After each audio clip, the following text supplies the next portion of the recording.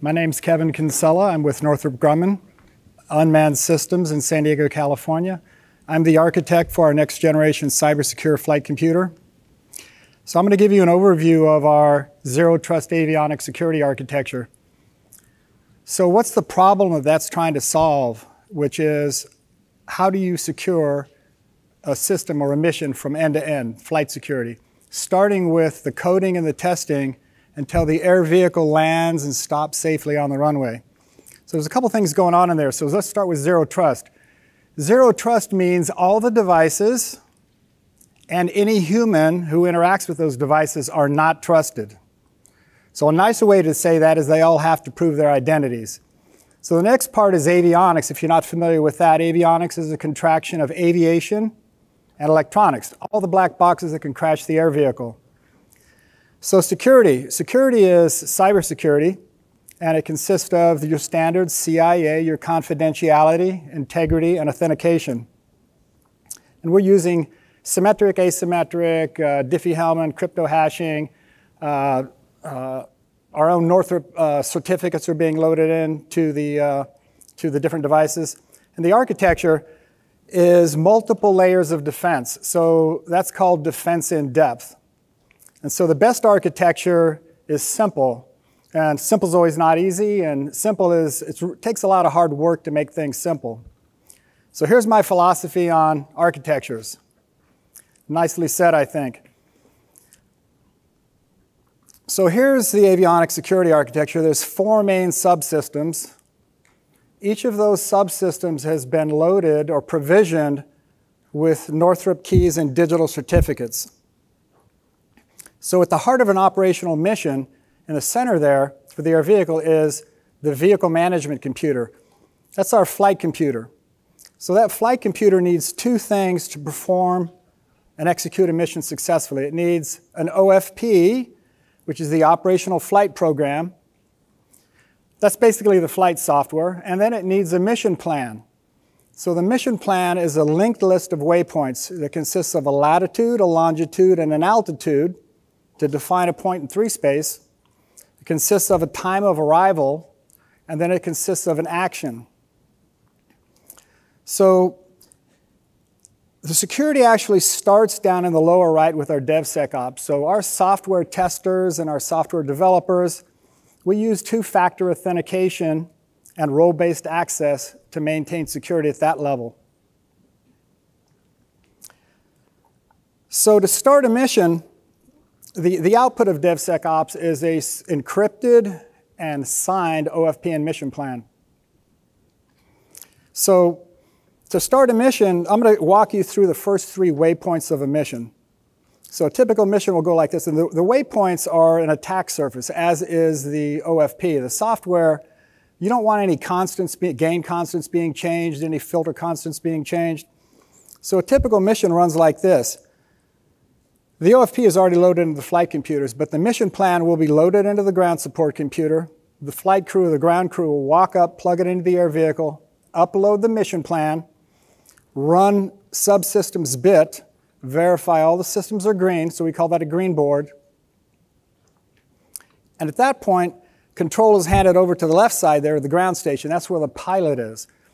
So the pilot's going to affect the takeoff, and the pilot interacts with the control tower and gets permission to access the runway.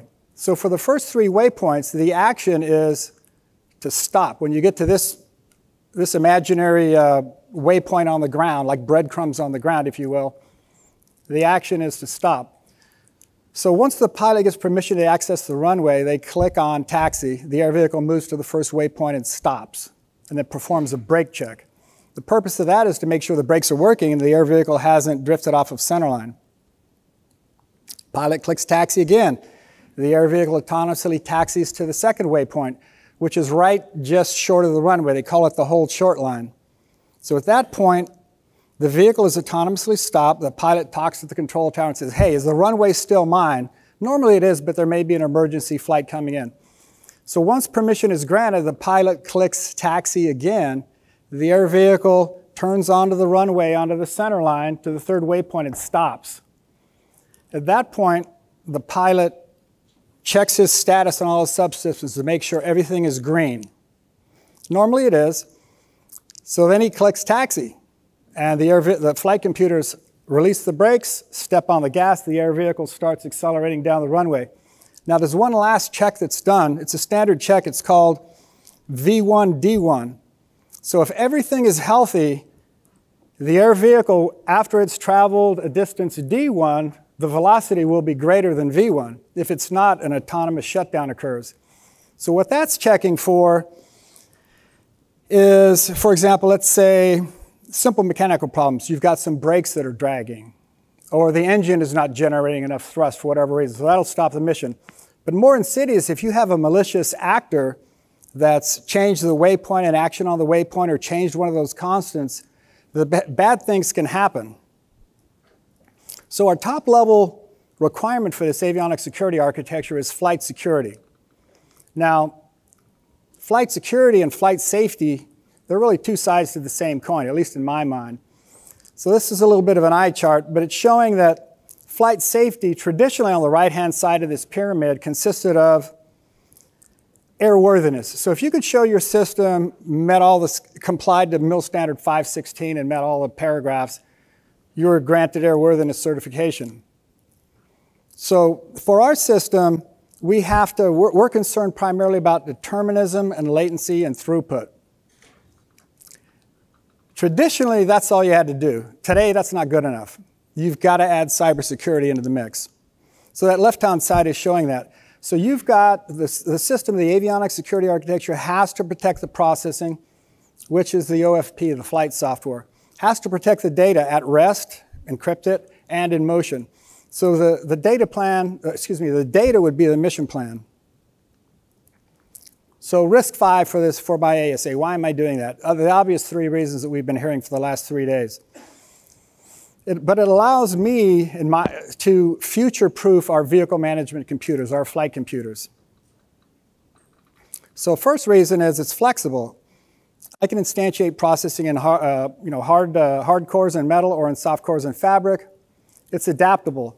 I can drop in soft cores and tailor my security to each different program.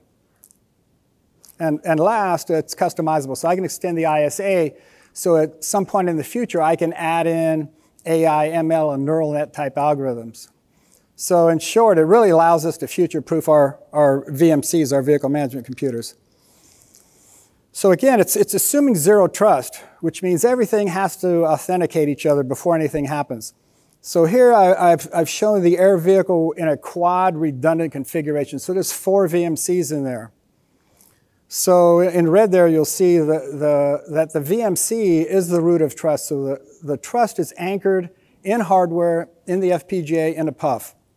The PUF, if you're not familiar, is the physically unclonable function. It takes advantage of the entropy when the masks are made for the chips. And basically, it's effectively a digital fingerprint for that chip. So it's unique to every chip. So each of those VMCs will have its own unique identity. So the first thing that happens when it's powered up is the VMCs, well, they run internal bit. They authenticate internal circuit cards. But then they reach out and authenticate the other vehicle management computers. And it's two-way. And if anything is wrong, somebody will flag a fault and send a message out saying, hey, this guy's not checking out. Same thing with the ground computer. When the ground support computer is plugged in, the VMC will authenticate the ground support computer and vice versa. So the ground station, the same thing. When we take off from a base, there'll be a ground station that does the launch and recovery is what we call it. And it'll fly out to an area of operations. And there'll be a handover to another ground station. It's kind of like a cell phone handover. The air vehicle is not going to start talking or taking commands from that new ground station until it's been authenticated. So once the trust is established in these flight computers, it's extended out with CIA and the cyber resiliency. I add cyber resiliency by adding monitoring and recovery functions. And I see I'm running out of time here. So this is a typical overview of an air vehicle. All the input systems on the left, all the outputs on the right. The encrypted and signed OFP and mission plan have been securely loaded into the VMCs. The navigators provide position in 3 space and angular rates. The air data provides static and dynamic pressures for altitude, barrel altitude, and airspeed. The radio altimeters bounce FMCW waves off the ground. They're the eyes of the airplane, so that's how the air vehicle, when it's coming in for landing, knows how to flare and decrab. Of course, the engine and the flight control surface actuators, the ailerons, ruddervators, and spoilers are to maneuver in 3 space. And then, of course, we need the landing gear. We need the brakes to safely stop. 2 more slides. So this is how I'm leveraging the mature ecosystem. My entire VMC can fit into a Polar Fire SoC. So that second core, that second 64-bit RISC-V core, I can run a redundant copy of my OFP, of my flight software.